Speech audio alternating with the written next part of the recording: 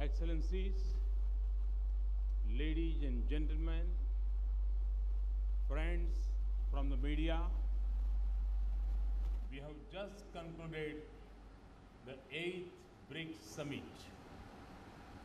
It has been our honor and privilege to welcome President Xi, President Zuma, President Temer, and President Putin to the beautiful state of Goa.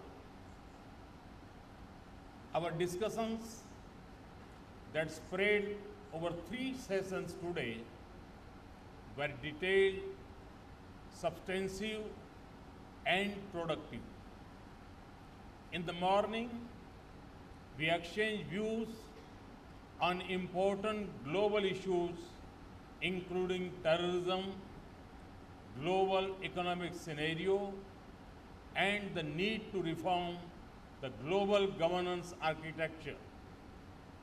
We also utilized the opportunity to review ongoing BRICS cooperation. During the plenary session, we focused on ideas and possibilities for increasing India-BRICS cooperation. The conversation was useful and forward-looking. And as we mark a decade of BRICS, it is particularly timely. We have just ended a session with the BRICS Business Council. We also heard from the President of the new development bank on the meaningful work that NDB has undertaken in its first year. I am happy to share that we have adopted the Goa Declaration that lays a comprehensive vision for our cooperation and coordination within BRICS and on international issues. Ladies and gentlemen, let me now turn to the issues that received high attention from the BRICS leaders during the summit.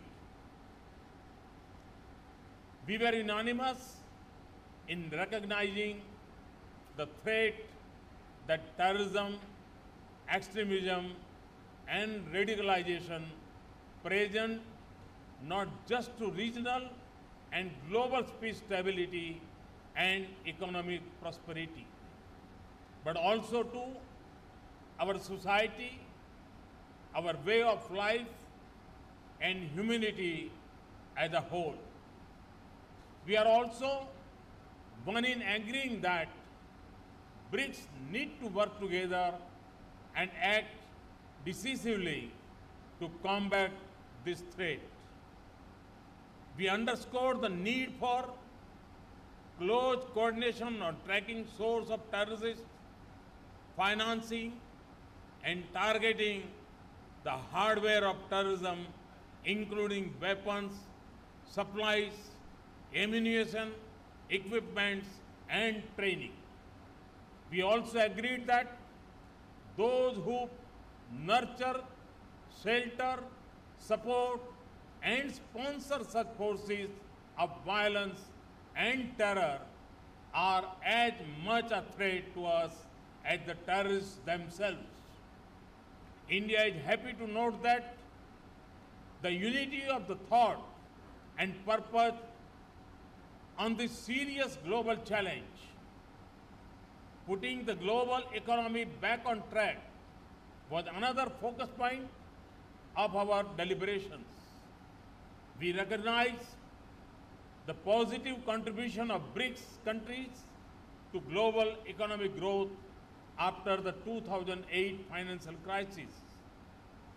We feel that it is necessary for economies to make public investments in long-term infrastructure projects, coordinate microeconomic policy, drive growth, and promote world trade and manufacturing with renewed vigor.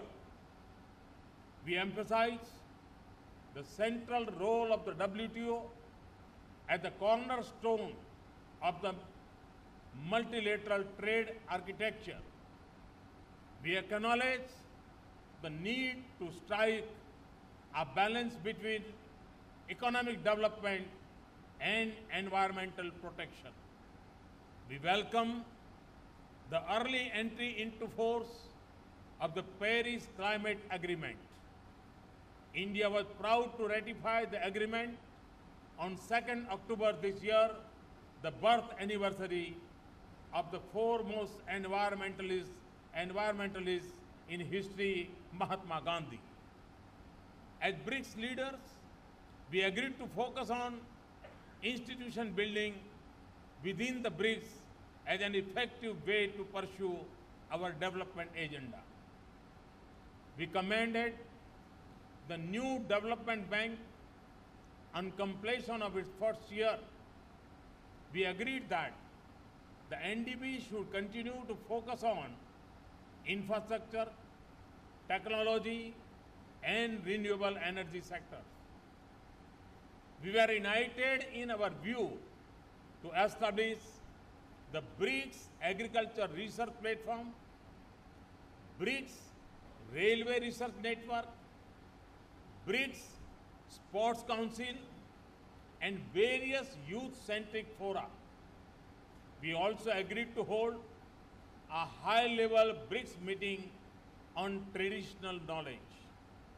We spoke in one voice of our resolve to promote the reform of the global financial and economic architecture and expand the role of emerging and developing economies in the International Monetary Fund. In order to further bridge the gap in the global financial architecture, we agreed to fast-track the setting up of the BRICS Rating Agency. We also agreed to enhance our coordination within the G20. The vitality of people-to-people contacts among the BRICS countries has been a point of emphasis for us. To this end, we are organizing over 100 activities throughout the year and taking BRICS to diverse geographies and demographies across our countries. We have agreed to nurture people-to-people pillar of cooperation as a continuing effort. The BRICS is also committed to strengthen our consultations and cooperation on peace and security matters. Ladies and gentlemen, a highlight of the Goa summit will be the outreach to the BIMSTEC countries.